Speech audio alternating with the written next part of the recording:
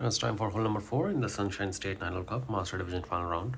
Here we are going to play with our Thors Hammer level 7 plus and a Centurion or a King's Clear ball, 3 left spin and 7.1 to 7.2 backspin.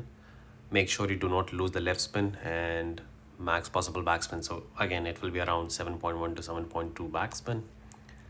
Red ring just shy of the bunker with the ball guideline 1 green square to the right of the pin. Adjustment max plus 10% P3, which is also 1:1 minus 0.2 in case of Thors Hammer level 7, and then we will push up half a ring, base curl,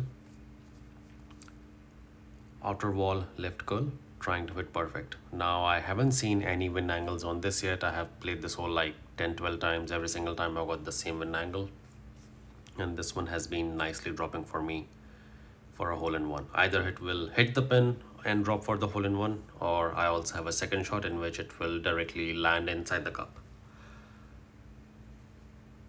Now we will look at the second shot. Same setup. First go 3 left spin and then max possible backspin. Again around 7.1 to 7.2 backspin it will be. Red ring will be by the bunker. See, we go 3 left spin first and then max backspin. 7.1 to 7.2, somewhere there. Ball guideline 1 green square offset to the right of the pin, right there. Max plus 10% P3.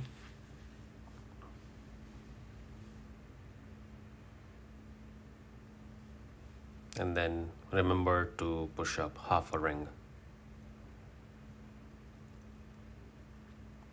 Outer wall left curl and try to hit perfect.